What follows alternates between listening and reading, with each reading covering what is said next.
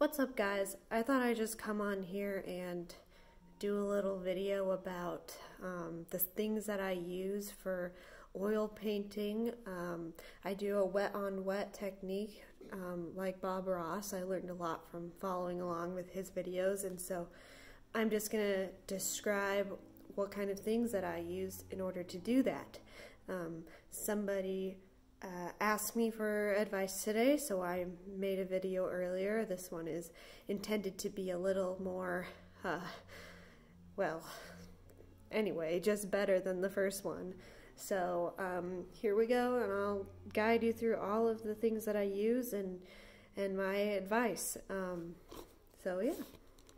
First of all, I would like to say that I am not a professional.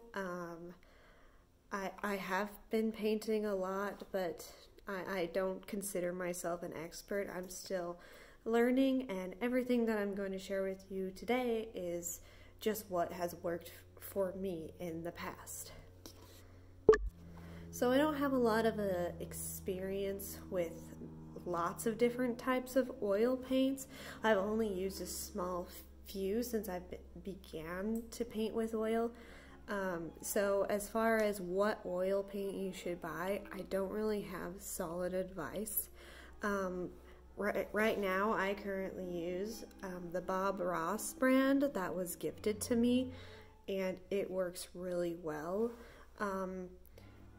You can just choose any oil paint that you want, especially if you're just starting out.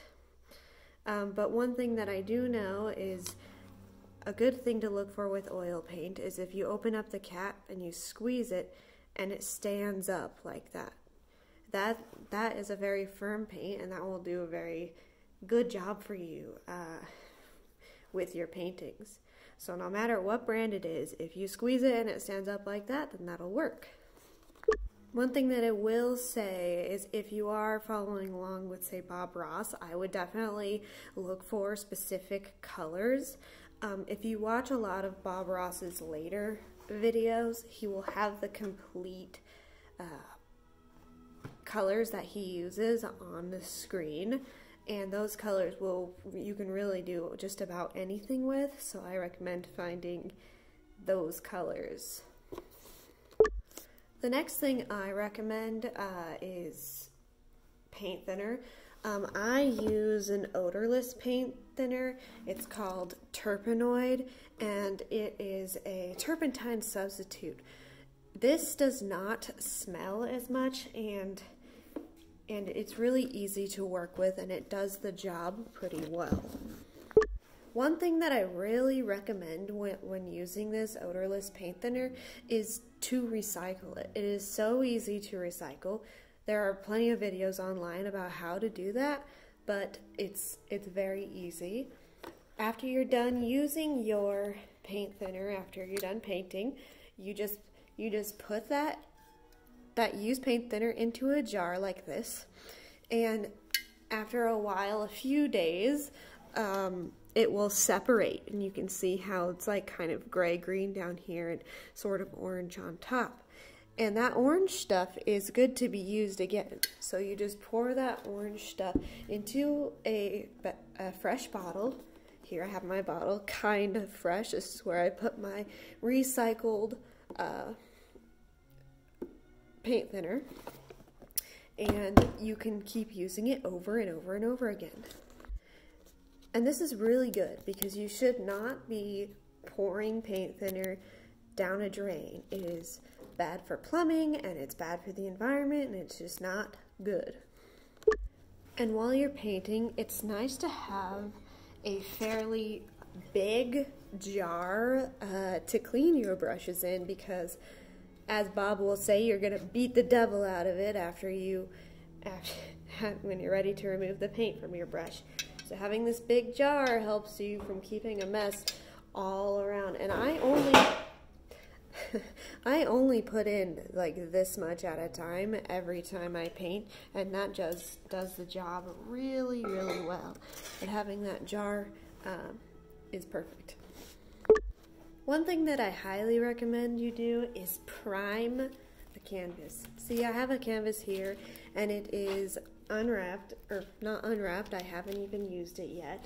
And the best thing you can do is prime this with acrylic paint. Now you'll hear from a lot of different artists to use a primer or gesso or something before you use it, but you do not need all of that expensive stuff, and you don't have to use a tube of acrylic. Instead, you can pick up some ordinary acrylic-based house paint, and this stuff is thin and it will spread very far and it will do the job. So you put this on your canvas, you put about 2 coats and you let it dry in between, and that helps the canvas become not so porous, and it will help your paint go on really very smoothly. As far as canvases go, I really like stretched canvas the most. It has the best texture. I especially like it when it's like a double supported like this. If you see canvases that are double supported, then you know it's not going to fall apart and bend and break. However, I don't always use these because, believe it or not, stretched canvas takes up a whole ton of space. So instead, I will buy flat boards, which are a lot cheaper and a lot easier to store. And while the texture isn't as nice, it still does the job. Just make sure that you do the same thing and prime it before. This is actually an acrylic painting by my son. So one of the rules that I would say is really key to wet painting with oil is that a thin paint will stick to a thick paint. In other words, your first layers of paint will be very thick, you know, straight out of the bottle onto the canvas. And then all the paint that you're going to be layering on top of that needs to be thinned out in order to stick. And to do this, there are several different ways to thin your paint. The first thing you can do is use that same odorless paint thinner to thin your paint a little bit. Now, I don't really do this because I found that the other things work better, but if you don't have anything else, that will work just fine. The second thing that I like to use is a bottle of linseed oil, and that's just an oil that will dilute your paint and make it thinner in order for it to stick on your thick paint, on the background paint. But lately what I've been using is what Bob Ross likes to call liquid white or magic white, and I have a little container, and this is pretty much just thin oil paint, and you can get it in white, you can get it in black, and you can get it in clear. Now I use white most of the time because it doesn't really add a whole lot of lightness to your paint. It does a little bit, but not a whole ton, so it's not going to ruin your color, but it's going to thin your paint out enough to stick on top of what you want. And usually, if you are going to be putting stuff on top, it would be a highlight and not a shadow. But I do know that all that stuff might be hard to find and also a little expensive because, number one, they don't make Bob Ross brand anymore, and number two, other things are more easily available. Linseed oil can be bought anywhere. So, all right, now let's go to the brushes. Brushes are so important when you're painting, let me tell you. So what I do for my brushes is I buy some cheap ass brushes, and I am not kidding you when I say that. Like, I go to the hardware store or I go to Walmart or wherever, and I buy these giant packs of these brushes, okay? And I use these 4 sizes of brushes for all of my paintings, and they work marvelously. They are not expensive, they're easy to get, and they come with a ton, and I love using a ton of brushes so I don't have to keep rinsing all the time when I'm painting. The one thing that you want to make sure is that your brushes are natural bristle brushes. You do not want them to be synthetic. For number one, it will hold your paint better. It will give it a better texture in your painting, and it won't be, your brushes won't be ruined by the odorless terpenoid. So these I highly recommend for all of your paintings, especially if you're following along to Bob Ross. They might not look like it, but these can make the tiniest details that are so beautiful and you would have never guessed. Also, you will need a fan brush. Bob Ross uses fan brushes in almost every single one of his paintings, and they are very important. It is good to make sure that these are also natural bristle brushes, and that they're just nice like this. I never really pay attention to the size of these brushes. This brush happens to be a number 6 brush. It's probably the size that I use most often, but like I said, I don't pay attention to that. I just use what works. Finally, when it comes to brushes, you will want a liner brush. Now, this liner brush is synthetic, and that's okay because it does the job. It is good for small little like lining details, but I actually only use this at the end when I sign my name on the canvas. So yeah, this works just great. Finally, my favorite tool is the palette knife. This is a palette knife, and Bob uses this in all of his paintings, and let me tell you what, it is awesome. You can make mountains with this, you can make tree trunks with this, water, rocks, endless. You can paint a whole painting with this if you really wanted to. Let me tell you, this is the right shape. This is the shape that you want. They come in, oh hello, they come in all sorts of shapes and sizes, but this shape will do all the jobs that you need it to do. This particular one is metal, which is really good for wiping clean, very easy, very sharp, like that sharp edge will really do you a lot of good. And it is the Artist Loft brand. I don't care what brand this is, I just know that it works. I only really pay attention to brand in things like Terpenoid or paint, depending. But though that works just beautifully in all my paintings. In fact, this made those mountains up there.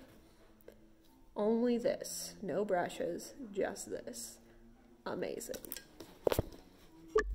The next thing you're gonna want is something to put your canvas on so it is upright.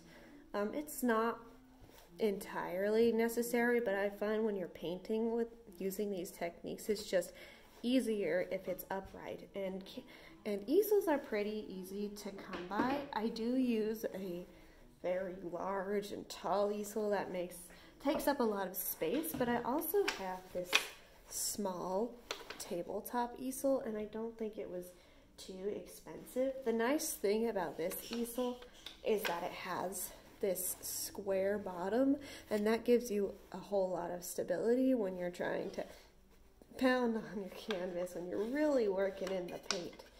So picking up one of those is definitely a really good idea. Okay, so for my palette, I use this thing, and it looks dirty, but fear not, because every time I paint, I line this palette with foil, and I put my paint on that oil, I mix on the foil, and it is fantastic.